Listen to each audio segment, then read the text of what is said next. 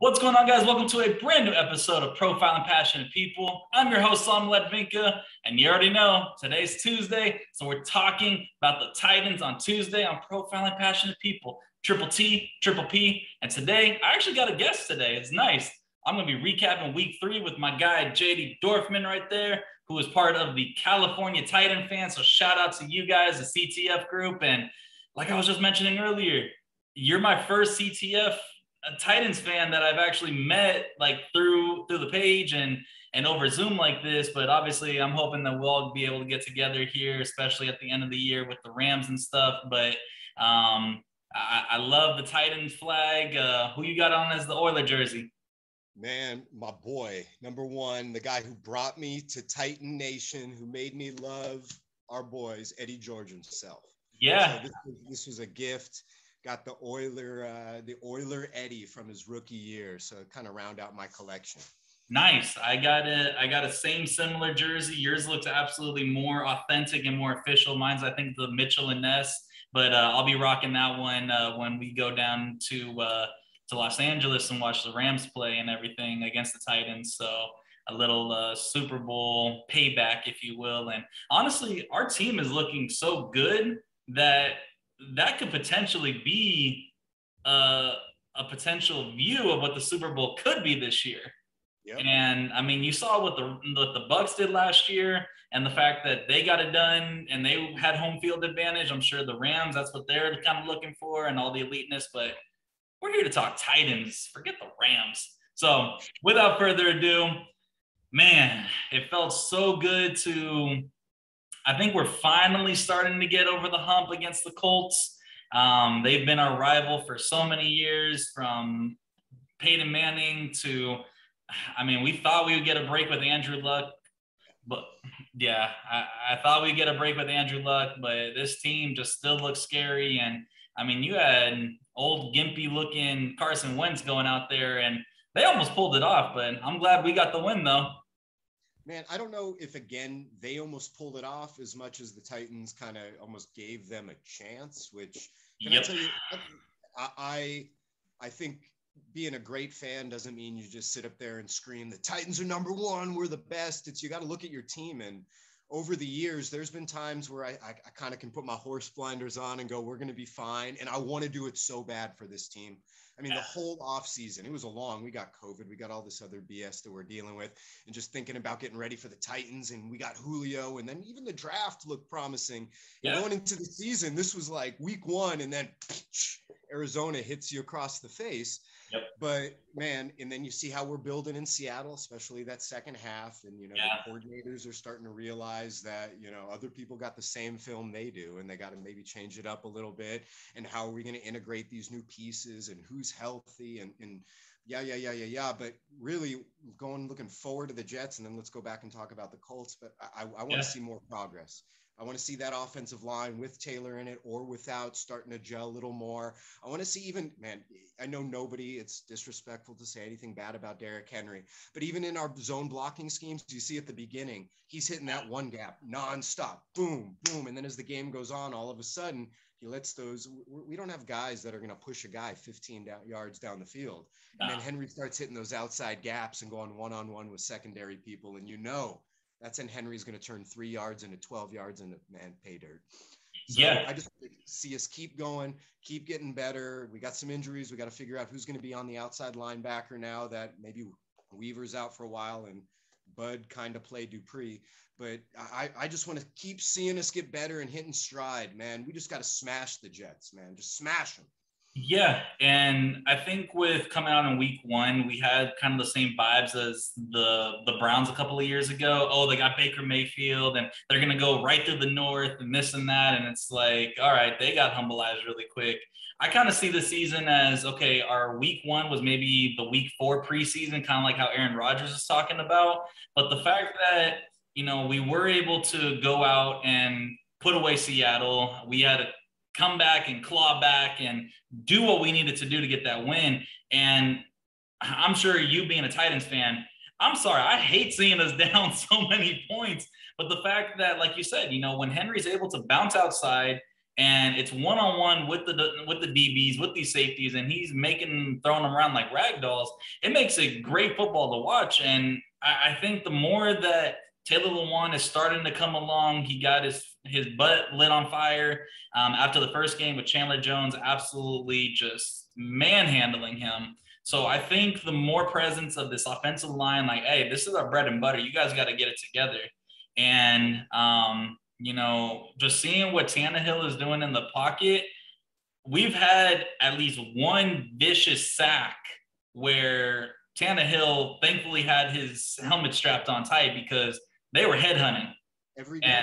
Every game. Chandler Jones, I think he had both of those fumbles that popped out the first week. And then the Seahawks defense, they had a nice little field day. Thankfully, I believe it was maybe 1 or 2 sacks that we gave up, but a whole lot better. A great effort, team effort all around, all 3 phases of the ball. Randy Bullock finally came along. So, fingers crossed until Sam Ficken comes back. But I think we're finally rolling. The cylinders are finally going for us. You do look at the stats from that game. Tannehill, he does throw 3 touchdowns, which was great. We did lose A.J. Brown. So that's to be determined, but it's the next man up. And, the fact that, the dude has not the biggest fan following, and I'm sure you're never going to see his jersey up in the stands right now, but Nick Westbrook-Akina, I mean, the dude had 4 catches, 53 yards, and a touchdown. And he did have a very costly drop, absolutely. But, Derek doing his thing, 28 carries, 113. We're still putting him into the passing scheme of things, so it makes him an absolute – I mean, I got my Derek jersey on. If I had known that you were – is that play that they're running now where they run play action, and instead of running Tannehill on a naked bootleg where he gets his clock clean, where he kind of sticks around, turns around, and throws back to Henry on that screen pass off the action. That is a filthy play. I was up out of my seat screaming. I love it. I want to see more of that. Like, keep them guessing. Play action should not look the same every damn time. Yep. And that's the thing with our previous offensive coordinator. I'm drawing a blank on his name, but Arthur Smith, we were way too predictable. It's 3rd and 2 and we're in the shotgun and we're going to be doing a draw play. Like, that doesn't get it done.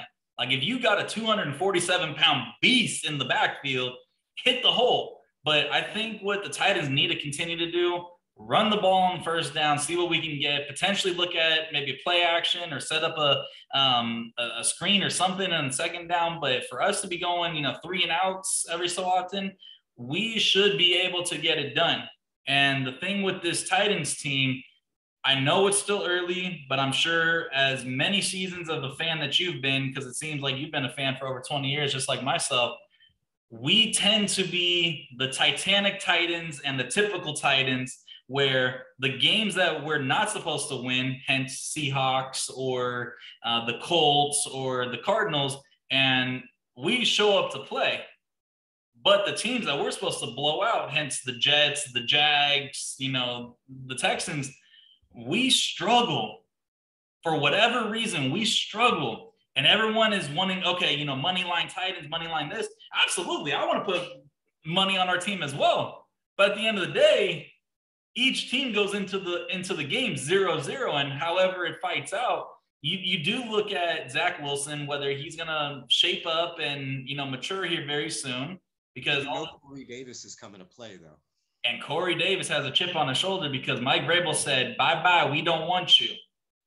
Yeah. We obviously spent our first round, 5th overall pick on him. And yeah, Corey Davis is going to come out there for some blood. Yeah. And this team is going to be fired up. They're going to be back at home. I believe this is the 2nd game that they're going to be back at MetLife. But I just, as a Titans fan, we can't be thinking of these games as cakewalks. And I get it. It's ground and pound, Vrabel rolling the dice. And honestly, I got to give a big shout out. Vrabel, yes, we were up by 7, that final knockout punch, but to go for it for 2, the worst we can do is still be up by 7. I was so happy to see that play call. Like there, you have a team up against the ropes. I know people questioned the week before in Seattle whether or not he should have went for it at the end of the game. No, there you got to kick the field goal and you got to go to overtime. But I think that was a upper level I forgot what they're calling now, the magic numbers that people you study in football. Oh, the algorithms. Yeah, whatever the algorithm said to Yeah. do there. But that's a good football move, man. Yeah. And put it in, and obviously you look smarter when it happens. But why even give them a chance? Just smash them, call it a day, and let's start getting ready for New York. Yeah, and that's the thing. I think the mental preparation, everyone's starting to be on sync with each other, whether we're going to have AJ Brown or not. The next man steps up, whether it being Josh Reynolds hopefully coming back. Julio Jones can clearly hold it down on his own. Cameron Batson. You have all these role players that this team is the most unselfish team. I get it. You know, Derrick Henry. Derrick Henry is the first person to say, hey, this is a group effort. It's a band of brothers, and I can't do anything without my offensive line doing what they're doing. And you can't do anything if we're not in the game. Derrick Henry running 3 times doesn't matter. I mean, you got to give it up. Our secondary is looking better every week. We've had less breakdowns. I still wish we weren't doing heavy blitzes while playing 12 yards off the ball, but maybe thank you. That's what I'll get for Christmas. But we'll talk about that another time. But they are getting better. And when we're close in games, I even said it to my boys watching the game on Sunday. I said, if we are tied or in the lead going into the second half, I know we're a second half team, and that's where we're going to put it. It's just a matter of we can't be down like we were the first 2 weeks going into the second half, because then it kind of takes Henry out of the game. If we know that let Henry get 3 yards, we're just going to sit back on AJ when he's healthy and Julio or whoever else we throw out there. It really is. When this team's clicking, you feel it. That defense doesn't have to be on the field as long. They're fresh because Henry's on the field for 90% of the game. The DBs are getting in there making tackles. This is a great team. I just want them to play to those expectations because it's rare. We're in a window right now, and we don't know how many years we're going to get to enjoy this magic window until we're back to, a couple years down the road. And I really want to enjoy it, man. We've suffered for a while. It's our time, baby. I want to get loud. I want to get hyped. Go Titans. Yeah, I'm going to comment on that in just a second. But as you mentioned, our defense, whether it was Jonathan Joseph or Desmond King or whoever it was playing DB last season, we're playing 10, 12 yards off the ball and it's a 3rd and 2. So I never agreed with that. But one thing that I really, really enjoyed, and I'm getting goosebumps seeing, was they showed the crowd at Nissan Stadium for the second out of 3 weeks that we've had football. We've been at home. And both games have been a sea of blue and baby blue.